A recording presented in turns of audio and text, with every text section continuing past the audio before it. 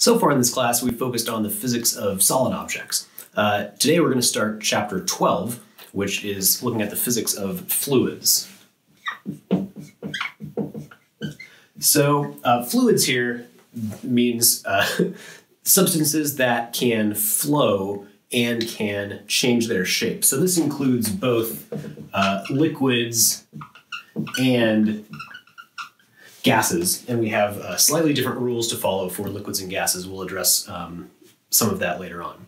So the neat thing about fluids is that, you know, all the stuff we've already learned in Physics 106, kinematics, forces, energy, momentum, all of these ideas apply to fluids just as well as they can to a baseball or a rocket ship or whatever else we looked at previously in the class. So, you know, F is still equal to ma, right? Newton's second law still applies. Energy is still conserved unless there is a non-conservative force. It still feels the force from gravity proportional to its mass. And we can lose mechanical energy to some friction-like forces. So all these ideas apply to fluids, but we use some new variables to describe what's going on, and we also see some new phenomena that we don't have direct analogy to with our solid objects. So let's talk about some of the variables we need to describe what's going on with our fluids. So the first variable to talk about is kind of the analog to the mass of our object. So with fluids, because very often we're not talking about a particular chunk of fluid, we're talking about, you know, a dispersed amount of fluid or even an unknown amount of fluid. We represent the mass per unit volume of the fluid. So that is, of course, the density, which we have encountered elsewhere in other, physical science classes. So the variable for density that we use in this class is rho, a Greek letter rho that looks kind of like a P. I draw them like that, like this rather. So our density is just the mass of our fluid over the volume of our fluid. And we will run into volume a few times. So for volume, I use capital V. I'll try to draw it as bigger. If we do have volume and velocity in the same equation, it might come up once or twice. I'll try to remember to put little things on the V to show that it's like the big capital V for volume. Okay, our units of density in chemistry class or other classes, very often you use units of density that are grams per cubic centimeter or grams per milliliter. We are going to stick with SI units in this class, so our units are going to be SI units of mass over SI units of volume. That is kilograms per cubic meter. So this is not the same as grams per cubic centimeter. And if you imagine what a cubic meter is, that's like this big. A cubic meter of water weighs more than a kilogram. In fact, it weighs 1,000 kilograms. So the density of water, liquid water, to within less than 1%, is 1,000 kilograms per cubic meter. So in general, the numbers we're going to be using for density are probably bigger than what you've encountered in other classes. Just as a comparison for some other density values, the density of lead is 11,300 kilograms per cubic meter. And the density of air, so lead, of course, is solid. Water is a fluid, a liquid. We'll be comparing some solids and liquids at various points, so these solid density numbers are gonna show up also. The density of air, and the density of air depends, to some degree on things like temperature and pressure. But typically under room conditions, the density of air is about 1.2 kilograms per cubic meter, which is kind of bigger than you expect. The air, I don't know,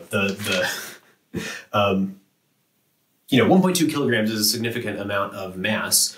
The room we're in now has, a few cubic meters of air for sure. And so, we're talking about I don't know, 5 kilograms, which is, maybe,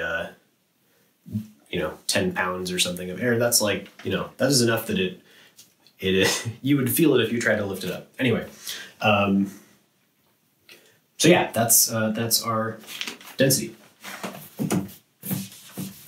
All right, the next variable I want to talk about is pressure.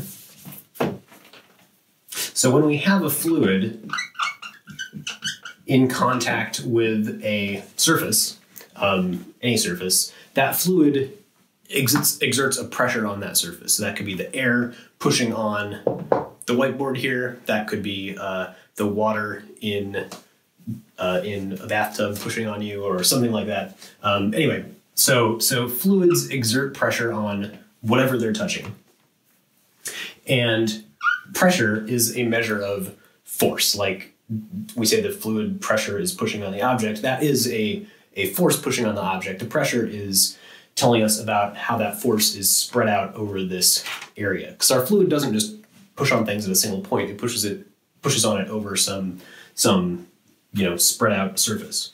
So our pressure is the force per area. So in terms of units, our SI units of that are going to be units of force over units of area. So that is newtons per square meter. And 1 Newton per square meter, we give it its own name. This is called the Pascal, abbreviated capital P, lowercase a. So 1 Pascal is 1 Newton per square meter. That turns out to be kind of a small pressure. Numbers in kilopascal are very common,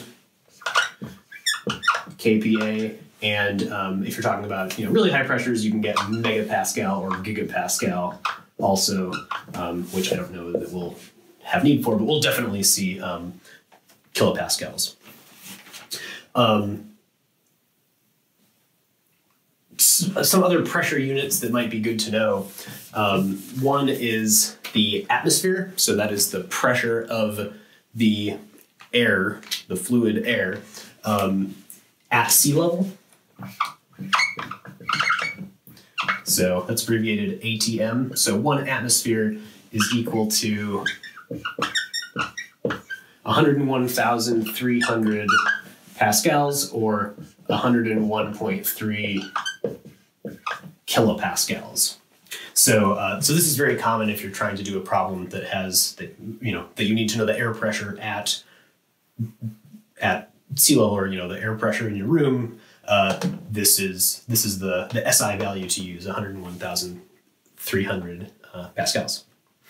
All right, cool. So if we have a fluid that has a pressure of 0, that really means that fluid is not there. So a pressure of 0 is another way of saying there is a vacuum. There is no fluid there. If you have a container and you remove all the air from it, literally all of the air, that has a pressure of 0. All right. So one quick example calculation for this. So if this is the pressure of air, and I have this sheet of paper, you can show that this sheet of paper has a area. Well, I did the calculation for my binder, but basically the same thing. My binder has an area of 0.075 square meters. So we'll say this paper has an area of 0.075 square meters.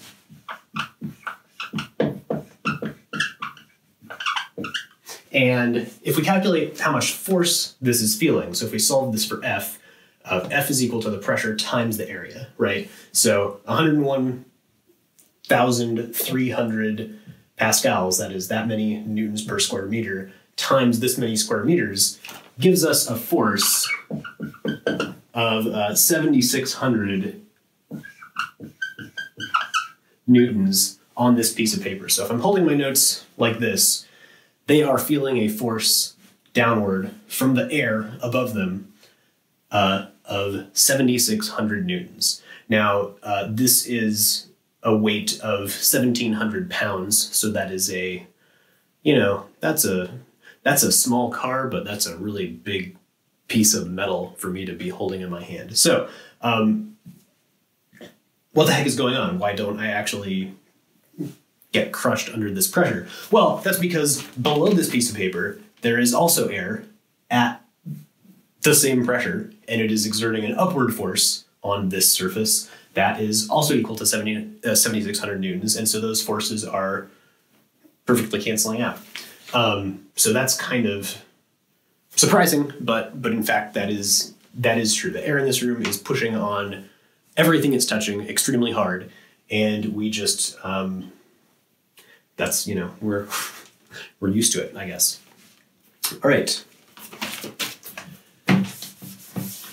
So when we're talking about pressures, very often when we make pressure measurements in real life, it is often the case that you're making a pressure, a measurement of the difference in pressure between 2 points. So here's my example of that. Let's say I have a bike tire, right? So that's like a hollow, some hollow rubber space that I can pump air into. And I have a pressure gauge that lets me, plug into this, and it lets me read what the pressure is, right? So if I let all the air out of the tire, and I'm gonna say that in quotes, let all the air out of the tire, and the pressure gauge goes all the way down to 0, what is that really saying? Is that really saying that there are no air molecules inside this tire, that I have replaced the air with a vacuum? No, no, there is still air inside the tire. What it is telling me is the pressure difference between inside and outside is 0. So it's not measuring any difference in pressure. And so it says, oh, the pressure is 0. We know there's still just as much air inside as there is outside. I mean, in terms of the pressure, there's still just as much air pressure inside the tire and outside the tire. And so this seems like an important thing to take into account. Okay, so this is the idea of gauge pressure. And again, a gauge is, a device that we use to measure pressure. So the gauge pressure is the pressure of a system measured relative to the environment.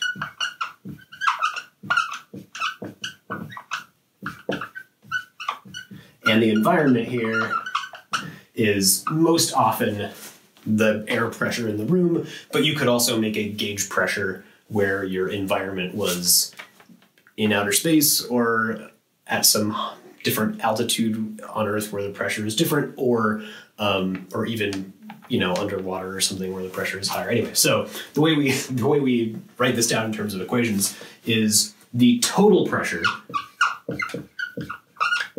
Sometimes this is also called the absolute pressure. It is equal to the gauge pressure, which is, the number that shows up on our pressure gauge, plus the pressure of the environment that the system is in. So like I said, most commonly this would be air pressure, and most commonly air pressure is 101.3 kilopascals, but depending on the situation, this could be lots of different numbers. So the gauge pressure here is really like if we imagine subtracting this from both sides, so we have P total minus P environment equals P gauge, you can kind of see that the gauge pressure here is kind of like a delta P, a change in pressure between the environment and the total pressure inside our system. All right, I think that's all I had to say about that. So, so now we have density and pressure, two variables we can use to describe what's going on with our fluids. And next we're going to talk about some actual physics and how these pressures can change as we move in fluids.